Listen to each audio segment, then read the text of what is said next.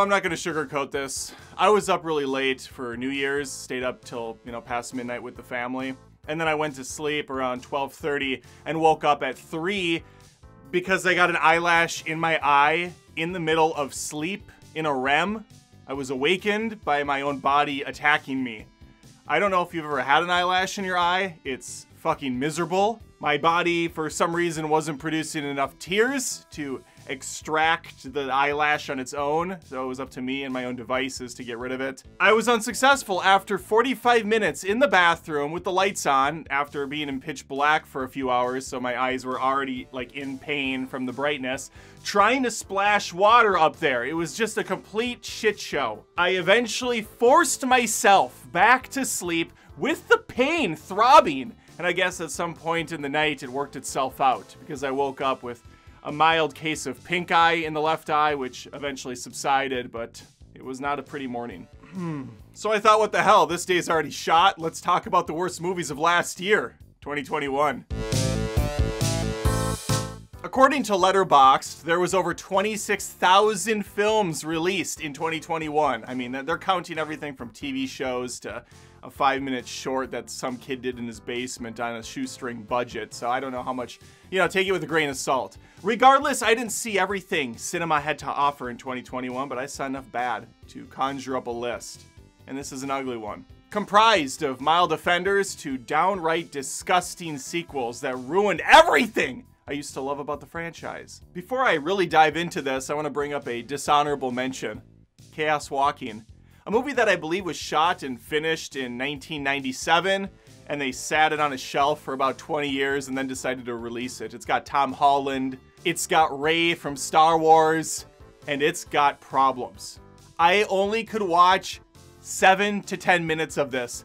The weird whispering, the cheap looking film. I mean, I couldn't do it. I didn't put it in my top 10 because I just don't have enough to say. I didn't even give it really a chance. I was just so turned off by the initial first impression, I couldn't keep pushing forward. Maybe it turned out to be a cinematic darling. I don't think so.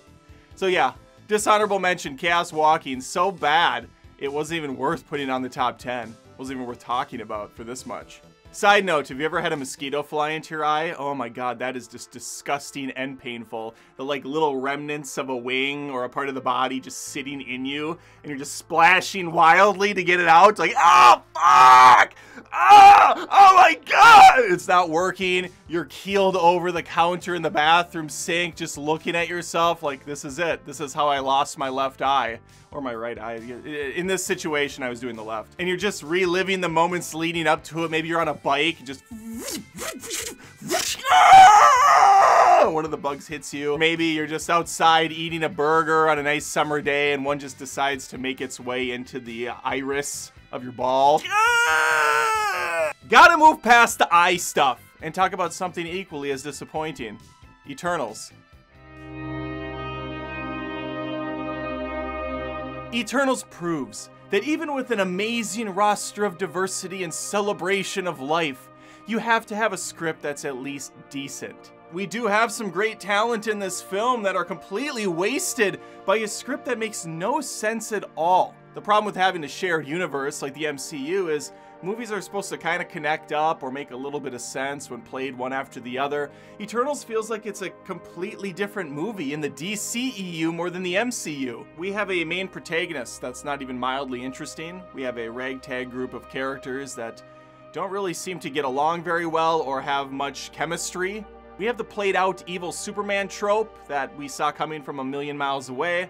And we have a giant titan being birthed out of the center of the earth. The hand starts to reach through before it freezes and stops. But, I mean, there's a living creature, like, expanding the earth itself. Wouldn't volcanoes be erupting, tsunamis be forming?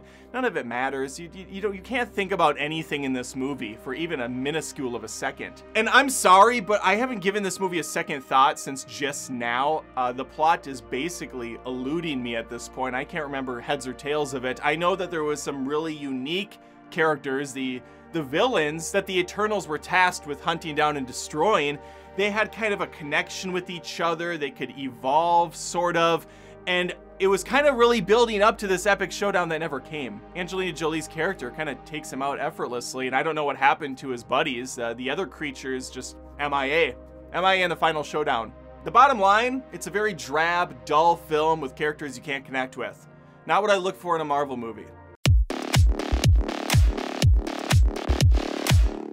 The Fast and the Furious 9. Imagine a film property going 9 movies and being just as dumb every single time. I understand there's fun to be had. I've enjoyed a few of them myself, especially around the almost rebirthing of Fast and Furious. I think that was the 4th or the 5th one. Who knows? These numbers are so convoluted and stupid. I just find it fascinating that a film franchise about family forgets to mention that Dom had a brother for all of the movies until 9. It just goes to show how little the script or the writers care about the audience. They know they're gonna eat up anything, no matter how stupid it is. So sure, he's got a brother. Maybe he's got a granddad who's still alive. Nothing matters at all. And that's a problem. It's one thing to have larger than life events. I don't get bothered if Dom is surfing down the side of a giant truck as buildings collapse behind him. I've been there, I've seen that. That's okay, as long as I can relate to Dom in some way. But Vin Diesel is nothing more than a statue chiseled out of rock at this point that they kind of cart out and drop off, and he says his couple lines and then the crew picks him up and wheels him to the next. There's no sympathetic characters anymore. Once the property lost Paul Walker, they pretty much lost the heart and soul of the franchise. And it's not like Walker was a Meryl Streep or a Leonardo DiCaprio. He was serviceable for the movies. But their job isn't really to act, it's just to perform the crazy stunts and look cool doing them. Well, when you're an aging Vin Diesel, it doesn't even look cool anymore. When you're just like, it's not exciting. It's just sad. So yeah, is there a lot you can make fun of in these films? Oh, absolutely. People fall off buildings and get caught by cars. Like that somehow breaks their fall more than just landing on the softer dirt. They dodge bullets now like they're agents in the Matrix. They go Hulk mode and beat up 7 or 8 guys in a small area, throwing them over, punching through concrete walls. It's just nonsense. But again, I can forgive nonsense if there's someone to connect with. There's not here. And it doesn't look very cool anymore with these characters. They're just not doing it for me. So yeah, Fast 9, I'm done. I'm out. You gotta try just a little bit for me.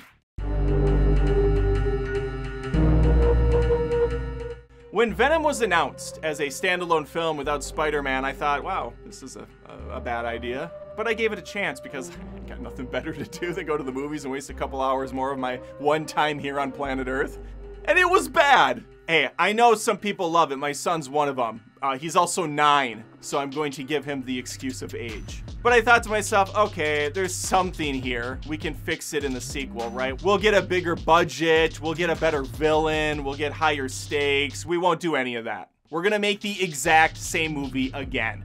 This time with Carnage, who doesn't actually produce any carnage in the entire movie. It's called Let There Be Carnage. There's none. He breaks out of a prison and he goes to get married. Yeah, that's what I wanted. That's what I wanted to see one of the greatest Spider-Man villains do. Go get hitched. The stakes couldn't have been lower for this sequel. Eddie Brock, still a bizarre character. I don't know what the hell he is. Is he cool? Is he awkward? What is your character here? What are you? Even before the symbiote took over his body, he was already a hot mess. He doesn't even seem like a real person. He's just like some ideas written down, and Tom Hardy's like, yeah, I'll try a little bit from this one, a little bit from that one, and we'll see what happens. Venom 2 feels like a comic book movie that came out in the 90s, where they're just kind of learning how to do things. They're using bad CG, and they just quickly like move the camera around and have the CG character jump around really fast to mask the fact that the effects aren't good or up to snuff yet. But the thing is, it's 2021. We have state-of-the-art technology that can look really good if you put the effort in. They didn't. So instead, camera moves around fast, you get bloated CG shots without any substance. Some people put this on their best of 2021, and to them I say, you know what? I liked Black Widow, so we're even. If Army of the Dead is on your top 10 of the year, I don't think there's an equivalent that I can meet you halfway with. This was a horrible movie. Just horrible. And naturally, upon reviewing, the Zack Snyder stans came out of the woodwork, said I hated the director, don't like any of his movies, have some sort of a agenda against him. Who are you people? Why are you so in love with this guy? I have no issues with Zack Snyder. Do I think he's lost his way over the years? Yeah, I do. Did he make some amazing movies, one of which I'd put in a top 50? Yeah, 300, I eat that shit up. Dawn of the Dead? You bet. The difference between these two, he didn't do the scripts. That's where we're running into issues, Snyder. I don't like your storytelling approach. I don't like that when you're doing a straightforward zombie film, you throw in random ones that have robot eyes, or weird multiverse commentary that goes nowhere. It also doesn't help that Army of the Dead starts out amazing with a 10-minute introduction showing the fall of Las Vegas and the enclosure of these ravaged zombie beasts. That was the movie! Why didn't you do an hour-and-a-half or 2-hour heist film like you promised about dudes going into a vault as the zombie events are unfolding? Like, they went in before the carnage started. Could you imagine how fun that would have been? It would have been like a From Dusk Till Dawn situation where you have a good 45 minutes zombie-free, where they're just planning the heist and successfully completing it, only to come out of the vault with insanity surrounding them. Everything going to shit, explosions, people getting eaten, zombies running amok. That's the movie! Not this bizarre 5 to 10 minute epic montage to begin with, followed by an hour-and-a-half of muddy looking visuals, cheap CG, weird king and queen zombies, a protagonist so unlikable I wanted her to die at every turn. Brain dead character decisions, like in the last act, going to save someone who's probably dead based on a hunch. And then the person you save is killed in the next scene. It was all for nothing. God, what is this film? And then in the final moments, they have the audacity to tie it into Dawn of the Dead? How dare you? Dawn of the Dead is a treasure. Don't try to ruin its legacy with whatever filth this is. Army of the Dead is a really bad movie, and if you want to see me bitch about it for like 15-20 minutes, stick around, subscribe if you haven't. There's actually a lot of these videos have 15 or 20 minute rants on them separately. So you can look around for them, they're there. Dun dun dun dun dun dun dun dun dun dun dun. How do you fuck up Mortal Kombat in 2021? I knew we were in trouble when the best character in the movie is Kano. Kano. Props to the actor for delivering, but you have Scorpion in this. Sub-Zero. Sonya, Shang Tsung, Kung Lao, Goro. How do you fuck these guys up so bad? Oh, and let's not forget Cole, everyone's favorite. So, here's the deal. We have a bunch of timeless characters from the video games. There's like 20 of them. I think now's the time to give the audience Cole. You know, he's like a generic, nobody, boring dude that audiences can really sympathize with because he's a blank slate. Let's put that to paper. Let's put that pen to paper. While it does have an R rating and some cool fatalities, that's just not enough. It's not enough for me. The movie's long, it's dull. We have a bunch of characters coming in and out of this film without a second thought, and it just focused on all the wrong things. I mean, the first 5 minutes, I was in. I was all in. You got Sub-Zero and Scorpion having their epic one-on-one duel, their rivalry that's timeless, and then Scorpion's just gone for the majority of the picture, only to come back in the final moments like, hey, I'm in this again. Remember? Remember the beginning of the film? Yeah. I was in hell. I got out. How? That's not important. Maybe another movie will tell you, or the animated movie. There's an animated movie, but not here. I almost forgot about Thick Melina. That's the only other thing I was interested in was Thick Melina, and she just doesn't have enough screen time.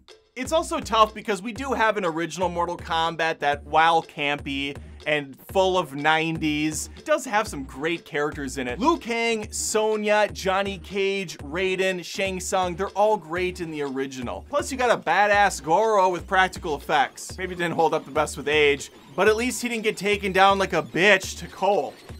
I mean, I can't think of a more embarrassing way to die. And I also can't think of a more embarrassing way to reboot a franchise. Although Mortal Kombat Annihilation is a great way to end one.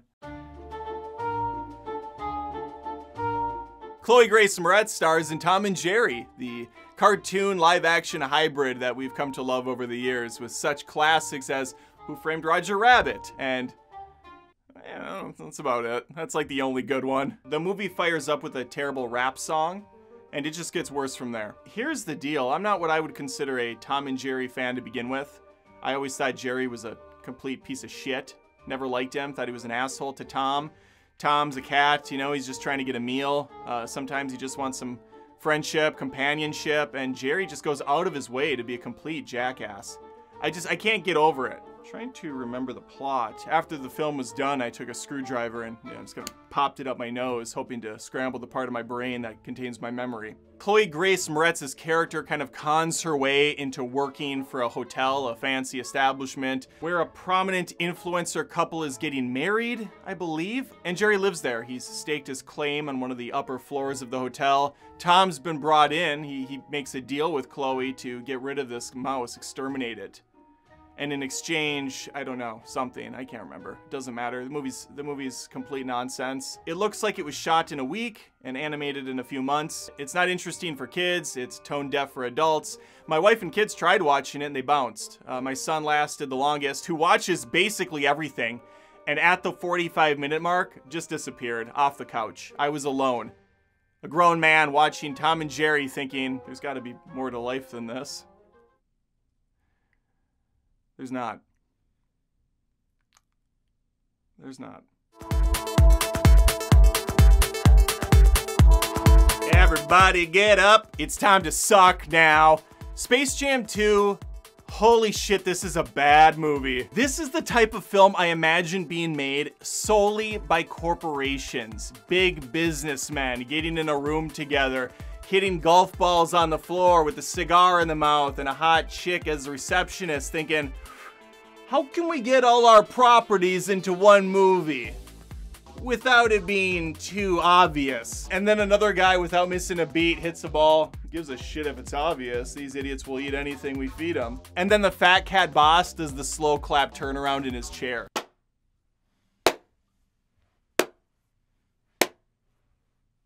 You son of a bitch. You really did it. You really said what we've been waiting to hear all these years, but didn't have the cojones to say ourselves. Get this man a raise and another car. The car comes with a hot secretary. Do we want to give him a second secretary? You bet your sweet ass we do. What's trending right now on Twitter? What are the Marvel people doing? The multiverse? What the hell's that? Like a new age transgender? No? Oh, it's like different universes. Holy shit. These guys are geniuses. Yeah, we'll do that. We'll do that, except for it'll all be products. It'll be different characters we own, different properties. We'll have a Matrix universe because we got that movie coming up. We'll have like Casablanca in there. We'll do Iron Giant. We'll have King Kong. It doesn't matter. What movie are we making again? Space Jam 2? Holy shit, yeah, the Looney Tunes. We're gonna have them drive into Mad Max world. We'll get like Rick and Morty in there. Someone brought up Marvel a little bit ago. I don't know who that was. Was that me? That was me? What Marvel superhero can we get in this thing? Who do we have? We get Chris Hemsworth? No, he's busy. How about Brie Larson? That tasty little treat. People like her a lot. No, she's busy too, okay. Who do we have? Who do we have that we can work on this? Don Cheadle? Jesus Christ. Yeah, okay. He's gonna be like a game show host. We'll put him inside of a computer. He will host all the different movies and properties where he sends these people. It'll be great. We'll do something with that. Yeah. We just need a Marvel character in this. Okay, so Act 1 is LeBron James is a shit father and his kid hates him. Act 2 is they go inside of the serververse to get all the basketball players back. They broke up. We don't care why. It's just an excuse so they can go to other marketing places that we can push and promote. Things that we haven't talked about in a while, that the little kids might not be familiar with. We can get them on board because LeBron James thinks it's cool, so the kids will think it's cool. It's money, it's cash, money, penis all day long. Act 3, we show all the family favorites. Porky Pig, the Flintstones, not Pepe Le Pew! We don't like him! He's inappropriate for a new generation. He's out of touch. The cast from Clockwork Orange, Pennywise, not Peppy. Space Jam 2 sucks. So aside from the disgusting synergy and corporate greed, it's just not a lovable, likable film. There's no chemistry between anyone. LeBron is just robotic in his performance. Michael Jordan looked like he was actually having fun. He had some charisma. There was some energy behind everything. It felt like a completed beginning, middle, and end storyline. But Space Jam 2 is just insulting to every piece of intelligence one has going through their brain. I don't get how people can like it. I really don't. I've talked to 2 people now that brought up Home Sweet Home Alone, which is also Home Alone 6. That's disgusting. And they liked it. They said, hey, have you seen the new Home Alone? It was really funny on Disney+. How do you respond? How do you respond to that? Oftentimes, if I think a movie's mediocre or even bad, I can still just say, yeah, I thought it was all right. I can lie. I don't need to be mean. There's no reason to like argue with them or get insulted if they like something you don't. But I legitimately can't. I can't pretend with Home Sweet Home Alone that it's anything but awful. A total cash grab on name alone with none of the energy, heart, or soul put into it. Sometimes I get comments when I talk about movies like Home Alone 6 and maybe another one that's coming up that say, Adam, you're so hard on this. It wasn't that bad compared to some of the other films that are way worse and you seem to go easier on. The thing is, there are properties out there like Home Alone, like Jurassic Park, like Back to the Future, Jaws, you name it, where the first 1 or 2 installments is so great that to make more, when it's done completely for financial purposes and nothing more, that does piss me off on a different level. Like, these are movies that I grew up with loving, or they don't even have to be movies I grew up with when I was a kid. They could have been movies that came out a year or 2 ago and the sequel was just awful. That pisses me off far more than a brand new property that fails to hit the mark, because at least they tried something. But with Home Alone 6, they tried nothing. The movie is garbage. The lead character isn't even likable, and he's a good actor. But the writing is so bad in this. They make the kid out to be a complete douche. He lives with a wealthy family. He's spoiled. He gets mad when his mom's talking on the phone and not paying attention to him. He insults complete strangers who let him into his home. I mean, why am I supposed to like this kid? And then he's not even the main protagonist. It's the couple that's fallen on hard times and might have to sell their house, and they think the little shithead stole a doll, so they try to break in and get it back, and he beats the living shit out of them. And I'm supposed to laugh? I'm supposed to think this is fun? No! Fuck this kid. It doesn't help that the traps, the thing Home Alone's really known for, are miserable experiences. They're not funny, they're not creative, there's CG all over the place, which takes you out of it. Like, a dude getting hit with a football in the groin is funny and timeless because a dude got hit with a football in the groin. You can feel that pain. You see the reaction on his face is sincere. Watching a person going, while fake CG bottles are hitting her, that's nothing. I don't know how to respond to that. Not to mention the history aspect of it. I know because I've seen tons of documentaries on the first Home Alone what it took to make that movie and what a financial bet it was. The movie was constantly on the verge of being shut down. It took them months to find the proper house. They'd had their offices in an abandoned school where they recreated the house because the rooms were too small in the original and they needed bigger sets to film in. I mean, this is the kind of shit they just don't do anymore. Or at least they certainly didn't for Home Alone 6. So don't tell me to go easy on a movie like this. Fuck you. I'll go hard on a movie like this. It doesn't deserve any sort of appreciation. And for the people that like it, whatever. They're basic. They like basic things. They just want to escape the real world, watch anything. They're gonna like it no matter what, I'm convinced. But for people like me that eat, sleep, breathe movies, I want something that has value. Something that at least tells me there's craft on display here. What I saw on display on Disney Plus that night was not craft. It was crap. It was crap. Home Alone 1 and 2, lightning in a bottle. You had the perfect cast. You had perfect chemistry. Oh, but Adam, it has one of the brothers in there. Buzz, he's in this. It's a sequel. It's not even a remake. Wow, cool. Movie was so shitty, he went to prison shortly after. He couldn't take it either, and I get it. I get it. My number 2 spot goes to a wide range of awful shit that was displayed all throughout the year. And those are movies that went straight to streaming services. The top shelf movie rentals of 2021. This is a tip of the hat to the Ice Roads of the year, or the Kissing Booth 3s, the Jolts, the Afterlifes of the Party, and of course, Thunder Force. Melissa McCarthy and Octavia Spencer star in Thunder Thighs, a movie about 2 sassy gals who get superpowers and can take on the world, or something. I don't know. The movie's so embarrassing. There's queef jokes, there's pratfalls because Melissa McCarthy's fat, so she has to fall a lot. The script is atrociously bad. There's just nothing. There's nothing here that's worth even clinging to. I watched this film while I was painting because there was absolutely no way I was just gonna sit and watch this without doing something else. There was a point where I contemplated sticking my face in the bucket of paint, taking a really big whiff, and passing out from the fumes.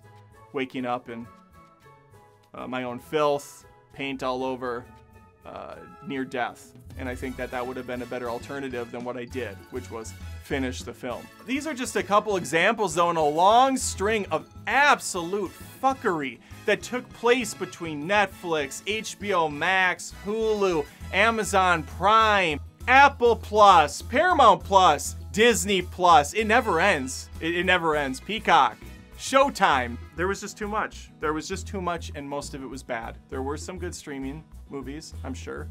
I don't know, but not these. You see, because the name of the game in 2021 wasn't to make quality content, it was just to make content. Because then you can push shit out the door every single day. Because then you can say, look, here's another exclusive. It's not good, but it has a person you know. Rachel Ray's in this, and Key, and like Chef Ramsay, and like Tony Hawk. It doesn't matter. You just have to grab random celebrities from different platforms, throw them in the film. You have the diverse cast. You pull in people from different sectors of entertainment, and you're done. You move on. You move on with your day. Hey, remember Amanda Peet? She's in a film. There's a lot of random shit on these streaming services. Unfortunately, no one can be told what Matrix Resurrections is. You need to see it for yourself. You can take the blue pill, not watch it, forget it exists, go on with your day and remember fondly the original Matrix and the subsequent sequels. Or you can take the brown shit pill and see how fucking bad this movie can get. I would strongly advise you to not watch The Matrix Resurrections. It's funny because I've been doing this channel for a long time. I've been putting out weekly content. It usually does like mediocre numbers for me. I think at this point I should be doing a lot better. I'm not. Whatever, we'll figure it out at some point maybe. You know, I averaged a few thousand views a video, 1,500, 2,000. When I put out my Matrix rant, I had upwards of 170,000 in just a few days. And then I put out the spoiler rant, which was also shot at the same time, mind you, and put out a day or so later. Also, over 100,000 views. This isn't me bragging. This is me like amazed. I did not expect those numbers. I expected a couple thousand views, par for the course. It just goes to show how freaking mad people were at this movie, and they were looking for someone to be just as outraged. Genuine outrage, not fake, you know, whatever, jumping on a bandwagon. I saw some of those comments like, oh, this is the cool trend to hate everything, to be mad and outraged. The movie was fine. No, the movie wasn't fine. Fuck off. I wasn't jumping on a bandwagon. I didn't watch a single review going into this. I was genuinely excited for The Matrix Resurrections. Sure, I was hesitant. Lana Wachowski does not have a good track record. She and her sister haven't made a good movie since Speed Racer, in my opinion. Also, side note, there were a lot of people upset that I called her Lana and referred to them as sisters. Her name is Lana on IMDb. She had it legally changed to that. If anyone's pretending it's you, that her name's Larry, it's not what that's not officially her name. You could change your name and I would call you whatever the fuck you wanted. I don't care about your politics or your religions or whatever. My religion's the films. And one of them I loved was The Matrix. It's like a top 5 movie of all time for me. The sequels, yeah, they're rough. They're rough for some. I still love them. Even the third one, it's a mess. It's a mess. The second two didn't go where I wanted it. Fine, I've made my peace. I still love the action. I love the excitement, the energy, everything that's gone in Matrix Resurrections. Other people were saying in my reviews, which you can go watch, of course, and subscribe if you haven't, that I didn't understand it. I didn't understand The Matrix Resurrections, that's why I didn't like it. The film isn't subtle, it's bashing remakes and reboots and sequels years and years later. It point blank tells us, Lana tells us, I don't want to do this, but if I don't, Warner's going on without me, so I might as well burn it to the ground myself. Here's an idea, Lana. How about try to make an entertaining movie, even if you're cynical and judgmental about the thing you have to work on? Otherwise, let them burn it to the ground. They couldn't have done worse than what you did. And maybe you sabotaged it. I also heard that. She purposely sabotaged it. Am I supposed to be cool then? Am I supposed to like it because of that? The movie still sucks regardless of her intent. And if it's being really meta and saying, look at this, we're being cynical. We hate what we have to do. You should hate this movie. Well, bravo! I do hate this movie. Other comments said, Adam, you didn't like it because it didn't have the kung fu. That's not what The Matrix was known for. It was known for its philosophical tones and its deeper meanings and questions. No. It was known for all of the above. Kung fu action was definitely part of The Matrix and what it was known for. I was living through that generation. All the movies that parodied Trinity levitating up through the air, camera spinning around. I remember it in Deuce Bigalow, Male Gigolo. I think it was the first, maybe both. It was in Shrek. I seriously think it was in like a dozen movies in the 90s. The bullet dodging. It was also known for its badass soundtrack. The choreography, the sweet leather outfits. Remember the Trenchcoat Mafia? That was entirely blamed on The Matrix for one of the first school shootings. That they were like, Matrix, that's the problem. It's The Matrix and those rap musics and those video games. That's the problem here. Yeah, there was fantastic symbolism in the movies. There was deeper questions to be asked, like, is it better to be woken up and living in a world of absolute shit? Where you're eating multi-meal paste every day for the rest of your life, living in underground caves where you have an occasional rave, but for the most part, it's not an ideal situation? Or would you rather take the blue pill, stay ignorant, and live a, the life you kind of pretend you're making for yourself, even if you are a sheep? It's an interesting question to ask, because had the red pill led to an amazing experience, a utopia where people thrive and live, that's a much easier answer. But the fact that you wake up to an awful situation where you're scraping by and then you're just gonna die at the end anyways, shit, Cypher might have had it figured out. Cypher might have had it right. What the fuck is this new film asking me? Would I rather have the original 3 movies and not a 4th?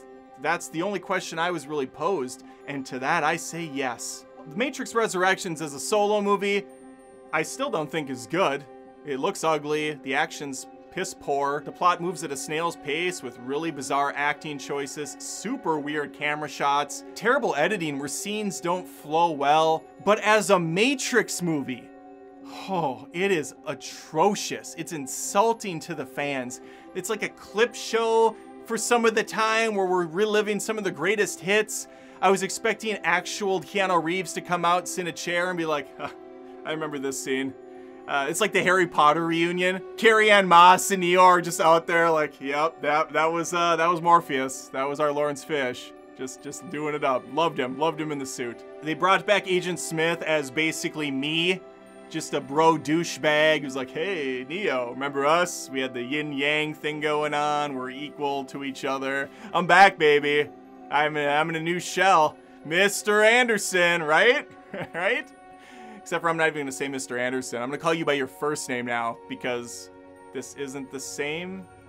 It doesn't matter. When the Merovingian showed up, looking like Robin Williams from Jumanji, I was out. That was the final straw for me. He's yelling all sorts of curse words in French, randomly bringing up Facebook and so. God, so bad. This is Neo's entire catalog of moves. Just, I can stop bullets. Whoa, I'm gonna do this for the majority of the picture. And naturally, Trinity also is the one, because they both have to be now, and she saves him from falling. They play some shitty cover band of Rage at the end.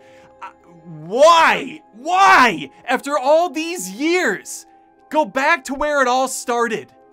Back to the Matrix. I feel like they asked that question in the movie, too. Weird. Well, those are my top 10 worst movies of 2021. It's 2022 now. Maybe things will be better. Maybe that eyelash that woke me up at 3 in the morning was my red pill, saying, "Wake up, Adam! There's better things out there to do. You don't have to watch shitty movies all the time and rant about them for a pathetic amount of views. See the world. Learn an instrument. Fly a kite once in a while. Take in the sunshine. Breathe the fresh air. Appreciate life." But I inevitably went back to sleep, and it had to work itself out on its own. So here we are, 2022. Another year, baby, of reboots, sequels, sidequels, rehashes, rebirths, whatever with re in front of it. And I'm with you, friend. Not blue-pilled, not red-pilled, somewhere in the middle. Hoping movies get better and I can relive the glory days of biking to the theater, being wowed over and over again, staying up late, watching films with my dad, going to Saving Private Ryan on a Thursday night and falling asleep in my first 2 classes, waiting in line for 8 hours to watch Star Wars Episode 1, waiting in line for a couple hours to watch The Force Awakens, seeing Tobey Maguire's Spider-Man on the big screen for the first time and being amazed by how far technology's come. We have so much to look forward to in cinema, so I'm not out of the game yet. There's still plenty of more movies to love, and with that, come plenty of movies to hate. But I'm optimistic for 2022, and I hope you are as well. These were my worst movies. Let's hear yours in the comments below. Like the video if you had a good time. Dislike if you want. No one's gonna know. Except for me, I can still see the analytics in the back, so you'll hurt me a little, but not much. And hopefully I'll see you next time. Wow, that was a long video. Strained my voice a lot too, but I had things to say, and I'm sure you do as well. So please think about subscribing to the channel once more. Stick around, comment, share the channel around. It would really mean a lot to me. And I really want to make this thing grow in 2022. Let's get to 100,000 subscribers. Let's go nuts with it.